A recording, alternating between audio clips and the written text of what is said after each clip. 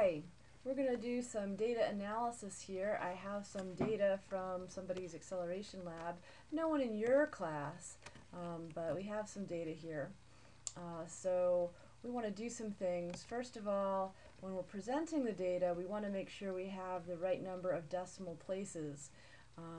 We don't really need this many with the sign, but it doesn't matter. It's just a calculated value. However, all of our uncertainties should be one non-zero decimal place, and then our averages should be rounded to that same place, like so. Okay?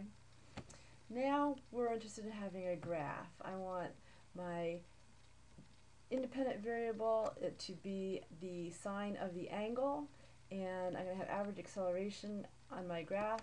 I can actually select both by using control and then selecting, and then I'm going to insert a nice scatter plot, making sure I connect the ones that does not have any lines connecting it.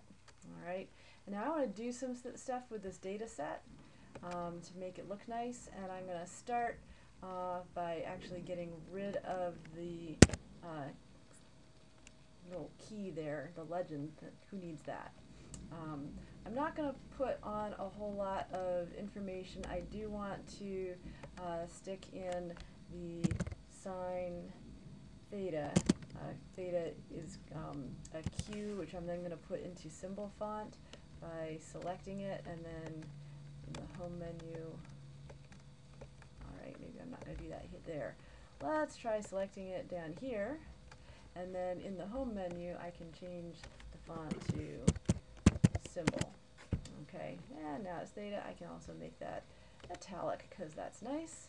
And then for my vertical axis, I want that to read acceleration meters per second squared.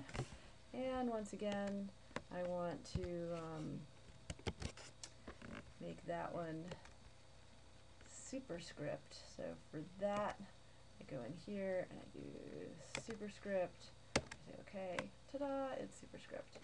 Okay, so chart tools, layout, start with error bars, and I want more error bars options right off the bat. I want vertical error bars, both plus and minus. Alright, my end line with a cap, I like that.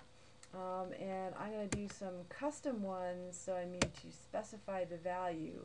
For the positive value, I want to take the uncertainty, and for the negative value, I also want to take the uncertainty.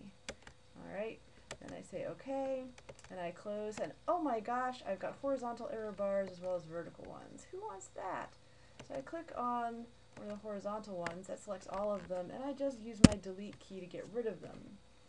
Now notice that some of my error bars are bigger than others. If I want to see all of them, I can format this data series so that the markers are all tiny, and I'm going to make them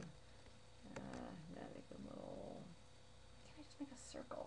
Alright, I'm going to make them that. And I'm going to make them little, and I'm going to make them black. Ta-da! Alright, so hopefully that worked. Yes, I've got tiny little black dots with error bars. I would like to have a trend line, so I'm going to go to my trend line and more trend line options. And then I choose to display the equation on the chart. And then I'm going to do some stuff with this equation. First of all, I got to change this y to an a for acceleration, and better yet, I'm going to make that italic. I'm going to change this x to the sine of the angle, and once again, that's q. And I'm going to, let's put that into symbol font and italic, and ta-da! In order to know what to do with my slope here, I need to know what my uncertainty is, and same with my y-intercept. So for that, I'm going to use the LINEST function. I'm going to move the whole graph over a little bit so I've got room for this. To do the LINEST function, I'm going to select 4 boxes, and it doesn't matter where they are as long as there's nothing in them yet, okay? And there's no formulas already there. I'm going to type equals LINEST for LINEST, parentheses.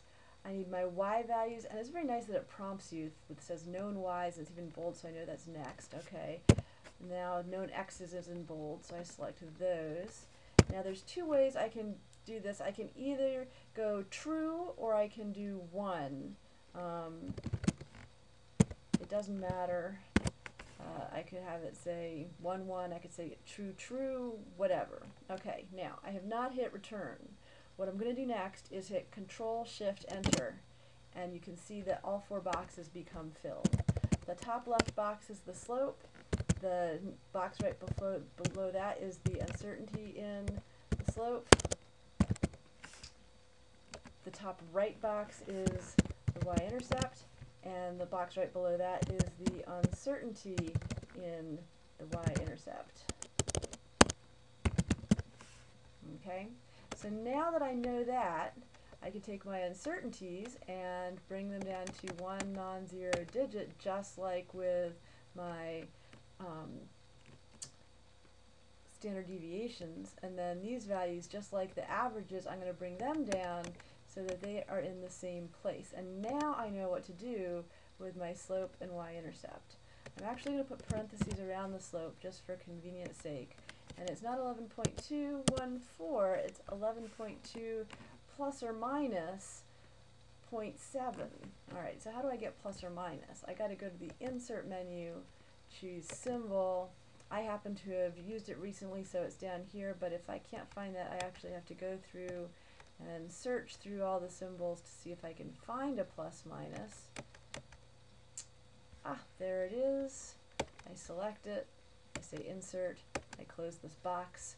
So 11.2 plus or minus, put 0.7, and this is in meters per second squared. Close the parentheses. If I want to make that superscript, which I do, I need to select it. I'm just actually using the shift key and the arrow keys in order to select. And I can go to the font menu. I gotta click on this little corner thing like you saw before. Superscript, okay.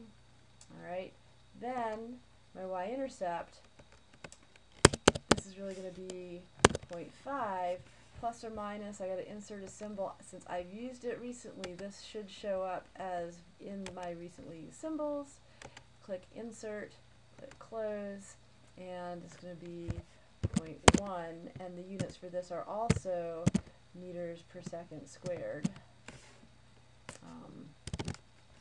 That's it. It doesn't usually work out that way. It just happens to work out that way because sine of an angle does not have any units. When there's no units, then you don't have to worry about them. Isn't that nice? So this gives us the total equation for the best fit line, the trend line for this data. It's not that great. 11.2, we were hoping for 9.8 with this. And even if you subtract 0.7, you still get 10.5, which is still not equal to 9.8. Alright, I hope that clears up your questions, and certainly ask me if you have any more questions.